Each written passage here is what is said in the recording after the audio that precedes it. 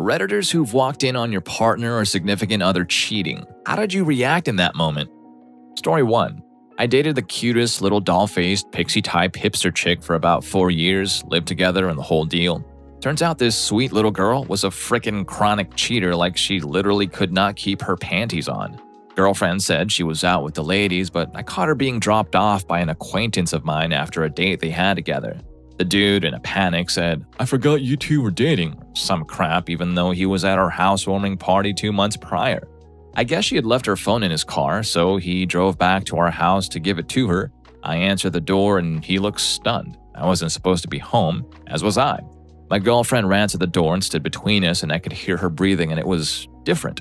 Like I could hear the panic in her lungs. She started talking real fast, trying to explain to me why this guy, I only ever see at parties and stuff, had her phone in his car, and he just stood there trying to go along with it. I put 2 and 2 together, like suddenly processing weeks of events really rapidly in my mind, and realizing that this was in fact a scenario of infidelity. It's been going on for some time. I tossed him into the front yard. He stood next to his car with the door open, trying to apologize. I shoved him in his car and told him to drive off before I broke his nose. That freak looked so scared that I oddly looked back on that awful moment with a bit of pride and confidence in my manliness. But of course, I took her back. Months later, my best friend, female, walked in on her sleeping with said best friend's roommate, also female. My best friend drove over to my house immediately and told me. Turns out she had been with at least 5 other people, men and women, while we were together. Going to the cabin with the girls? Nope. Week-long hookup fest with another person. Going to a festival with the family? Nope. Drugs and booze with another. I was so freaking naive to not see it, but so goes with young love. You never would have guessed this girl was a whore by looking at her. Not all these chicks looked like scumbag Stacy. Anyway, when we started dating originally, I had left the army to go to university. During one of the last conversations we had throughout the awful breakup process, she said, "Whatever you do, please don't join the army again. I couldn't handle you being hurt." Yeah, screw you, witch. Re-enlisted as soon as possible, and years later, I have never been happier. Anyway, never take back a cheater. Story 2. I'd actually come home a week earlier than I was supposed to from the Air Force. This was a good 15 years ago maybe, and figured I'd surprise her since she'd always talk about how much she misses me, would always send me pictures of her in the mail, and write these long letters talking about our future together. Naturally, I assumed she would be more than excited to see me walk in the door a week early. So, pulled up to the house and figured she was home because her car was there, so I was quiet as possible. Even parked my car down the street a little so she didn't see me pull up and ruin the surprise. Quietly put the key in the lock and slowly twisted, opened the door, and the living room was dark. I thought, maybe she got picked up by some friends and went out somewhere. Oh well, even better.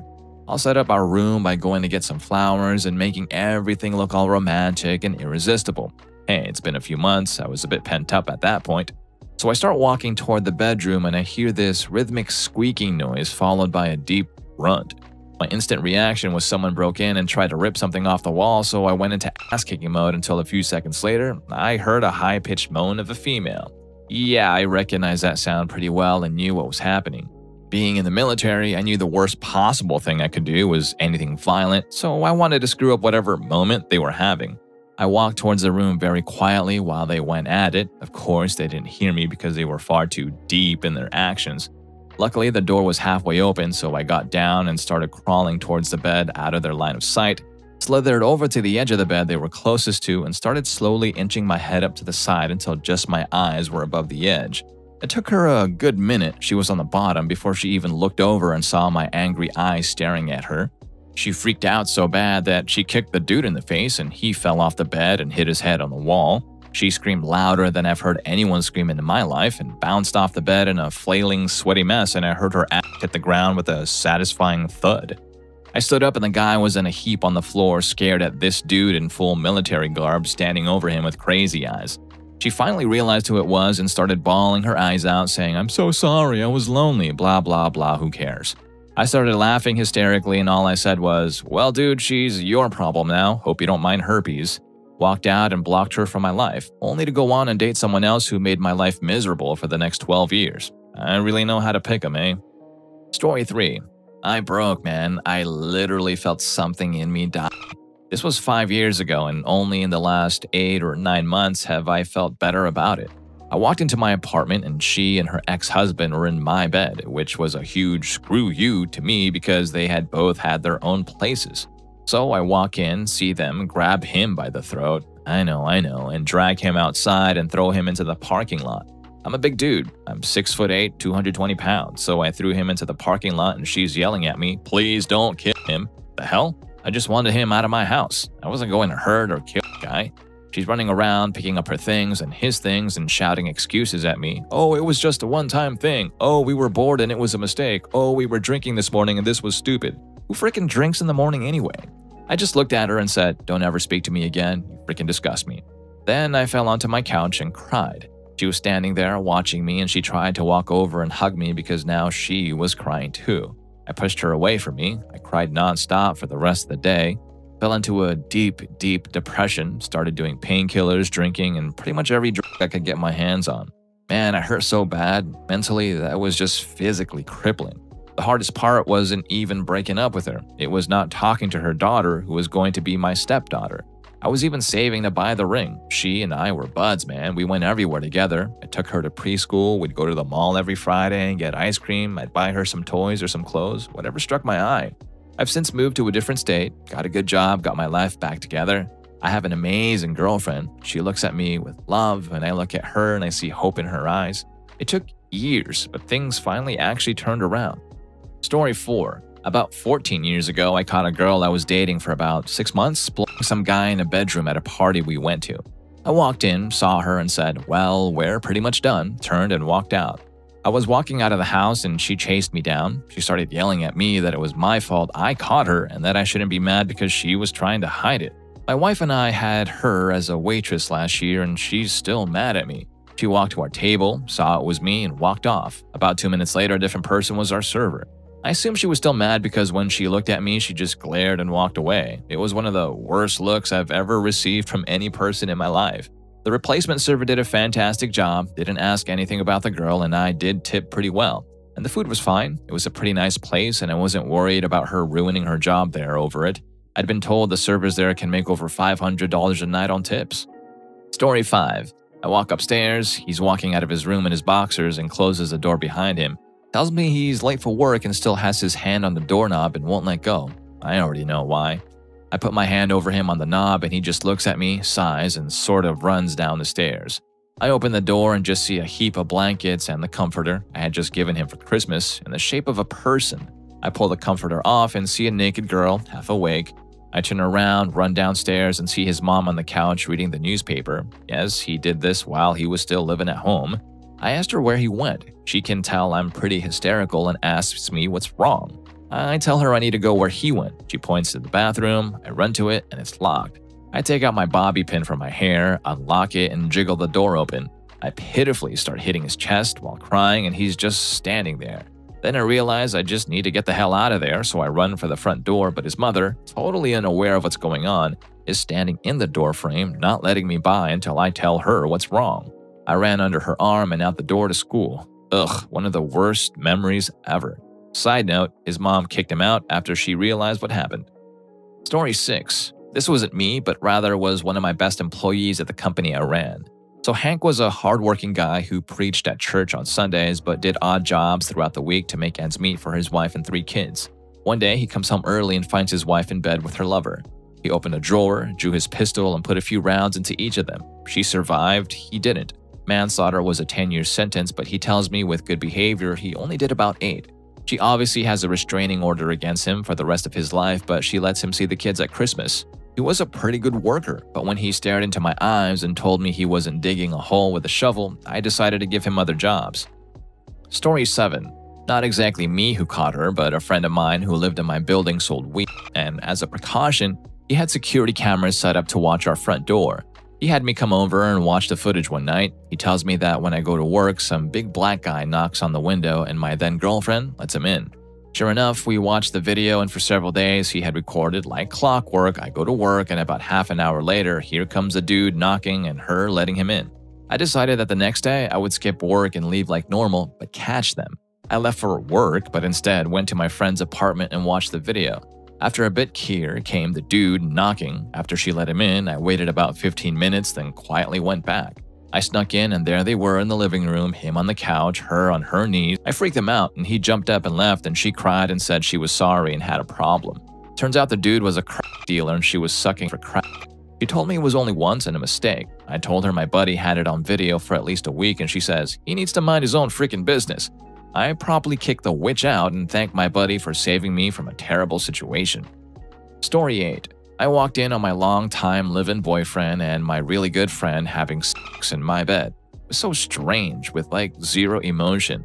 I just walked through my bedroom and started pulling my clothes out of the closet in silence. She was mortified, apologizing. I said, don't worry about it, he's your problem now. Packed up everything that was important to me, walked out and never came back. Moved in with my girlfriends and my life changed radically for the better. He wasn't an evil person, just a profoundly stupid loser that I thought was cool when I was 16. He was 21. We lived together for 2 super lame years. She did me a gigantic favor. She went on to have multiple kids by multiple fathers. She hooked up with her other best friend's fiance. She was super trashy. After having all of those kids, she wound up going back to and marrying my ex, who now supports those kids on his Walgreens stock boy wages, the same job he had when I met him nearly 30 years ago. I wish them both well and I'm so glad I'm not either of them. Seriously, I'm so happy that they hooked up that night. We would have broken up eventually, but I might have wasted a few more years on that giant null of a relationship.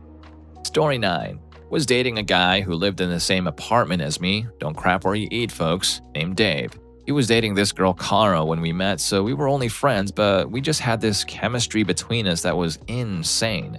A couple of weeks later, he broke up with Cara. A couple more weeks pass and he kisses me.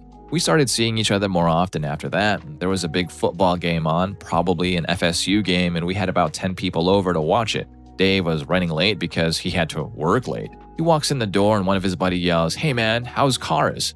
I look at Dave, he looks at me, I turn to the TV and sit there for a couple of minutes, then I left. The next day, he caught me as I was walking in my car. I turned to him and very casually told him we should just be friends, then I winked and said, "Bada bing," and shot him with each of my pointer fingers. I just started laughing as I walked away because I had never done that before and I honestly thought it was just really funny. Then I went home and cried like a witch. Story 10. I showed up at a party and all of his friends were acting weird and wouldn't tell me where my boyfriend was. When I tried to get in a room, they blocked my way. I knew he was in there. I got past his friends and opened the door and there was my boyfriend of 4 years, naked with a naked chick on top of him. I grabbed her by her hair and yanked her off of him and onto the floor and dragged her out to the party. She knew he was my boyfriend. So I went back to the room, yelled at him, and then left the party. On the way out, I ripped his side view mirror off and threw a rock at his windshield. I've since learned how to deal with my anger. I was physically unable to hurt that guy. He was bigger and stronger, and that's why I embarrassed him in front of his friends, broke his windshield, and broke his mirror. I also broke his heart. I think that's pretty bad. Story 11. Caught my BF of 4 years cheating on me with my ex-best friend. I walked in on them hooking up. I just stood there, shocked, and they just lay on the bed speechless. I turned around and walked out the door. I was almost to my car and he came running out apologizing. I asked how long it had been happening, paused for a minute, and then said 6 months. I just got in my car and went home to my dad's. The next day, he came into my dad's house asking to get some stuff he had kept there. My dad walked out to greet him with a shotgun in hand and told him to get the screw off his property before he blew his kneecap off. Never saw him again. Although I did hear he got married and has 5 kids and cheated on his wife, now divorced. Karma. Story 12. When I was 18, I decided to skip class one morning and surprise my on-off-again boyfriend. We'd been together for about 3 years, but the months prior to this were extremely rocky. I stopped at a few payphones to try to call ahead, but no one picked up. Okay, I thought, no problem, I'll just go and wake him up. As I crept up the stairs with 2 honeydew iced coffees, one in each hand, I heard a female laugh. His little sister must have stayed home from school. I turned the corner and entered his room to find him laying in bed with some half-naked girl. I froze up and all I could say was, "Hi." He said hi back and we stared at each other for a minute before I ran out of the house. He chased me outside while proclaiming the infamous, "It's not what it looks like" line. As I was about to get into my car, I screamed, "But she's freaking ugly," at the top of my lungs. His response, he screamed, "I know," as loud as he could. That poor girl. I wish I had thrown the iced coffee at them instead. Story 13. I'd been suspicious for a little while. I was away for work. We had fought on the phone the night before because I was suspicious. I came home the next day unscheduled to apologize and make her a nice dinner before she went into the night shift feeling like a jerk for doubting. So I pull onto our road and there's a strange car in the driveway. I walk into the house and into my bedroom and there's a strange person in my bed. They were both sleeping in pajama clothes. I shook her awake and said, "What the hell?" and left. She caught me on the porch and we argued. I left so he could leave without me being compelled to violence. Came back and talked more. I found out he had slept there several times when I was out working. She, to this day, won't admit to Gave her the diamond earrings I had bought for her birthday the next week, then moved out a couple of weeks later. We tried to work it out, but I was no longer willing to overlook things. It died out when I finally got so depressed I shut down. Seems like a good use of 8 years. The worst part is, I still love her. Story 14. I woke up to him bed my friend next to me in the same bed. I got up, put my clothes on and drove home, broke all the plates in the kitchen. Sorry there isn't more justice. I had a staff party all day, text him afterward asking if I could come over and stay as we had broken my bed the previous night. All was well, some of our friends were already there, so we played drinking games. However, the drinking and the partying all day got to me, so I bailed to go to bed. A little while later, I woke up because I felt movement and saw them. I got out of bed, shaking, and started to put on my clothes. He had the gall to ask me where I was going. I just replied, "I have to leave." My quote-unquote friend got out of bed and tried to hug me. I put my hand on her face and pushed her back onto the bed and left. He followed me out the front and told me I was being ridiculous, but I just ignored him, jumped in my car, and left. I was a bottle of tequila down and really shouldn't have been driving, but I really didn't know what else to do. I mean, what can you do? Story 15. Never date a whore. She was at a party for a guy we knew that was killed in Afghanistan. I couldn't make it because of work. I got out of work around midnight and gave her a call to see how things were going, and I can immediately tell that she was hammered, which wasn't a problem. She said she had just gotten home. She lived 2 doors down from where the party was. But then I heard a guy's voice in the background. "Who is that?" I asked her before she promptly hung up. So I called again and a guy picks up the phone this time. "She doesn't want to talk to you, freak." "Oh, so he wants to talk to me like that?" "I don't think so." So I rushed over to her house and walked in. I found them in her bed in the dark and flipped on the lights. She started crying and the guy stood up. It was the brother of the kid that just got killed. I need to add that at the time I was 19 years old and pretty scrappy. At this point in my life, I'd been boxing on and off for about 3 years and all I wanted to do was utterly demolish this guy. But I didn't. I knew that this guy had just lost his brother and was going through a lot, so the last thing he needed was me beating his ass. So here I am with a look of disbelief and he turns to me and says, "Screw you, freak, don't say a single word to me or I'll kill you." Are you kidding me? Needless to say, I snapped. I cracked him in the jaw with a quick jab. I pulled him close and whispered in his ear, "Your brother was a great man. Should have been you that got killed over there or not him." I then let him go and walked out. I never said a word to her again. I guess I lied to you guys. I ended up breaking down and calling her a few months later, and that spiraled into a few more months of hell and getting played. My advice for anyone that gets cheated on is to cut all contact and don't be ashamed of feeling hurt over it. Pain is just weakness leaving the body. Also, if boxing has taught me anything, it's that violence solves nothing. What did wasn't right, but my reaction to it wasn't right either. That being said, sometimes stuff happens.